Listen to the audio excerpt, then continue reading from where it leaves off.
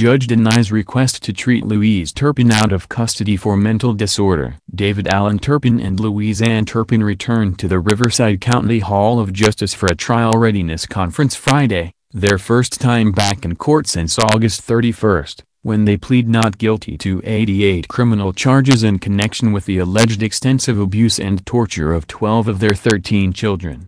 David and Louise Turpin were first arrested on January 15. On January 14, their 17-year-old daughter escaped their Paris residence and called 911 dispatch to report the alleged abuse. The Turpin children, who range in age from 2 to 29, were initially transferred over to the care of County Child Protective Services and Adult Protective Services staff. Most were hospitalized for severe malnourishment and other disorders. During the day's proceedings, the defense requested that Louise Turpin be allowed to attend an out-of-custody mental health diversion program.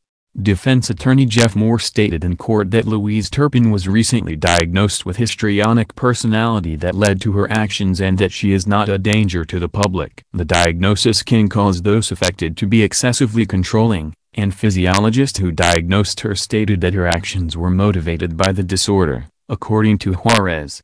The district attorney objected to the request, stating that Louise did pose an unreasonable risk to the public, and that the defense did not establish that Louise's criminal actions were caused by her mental disorder.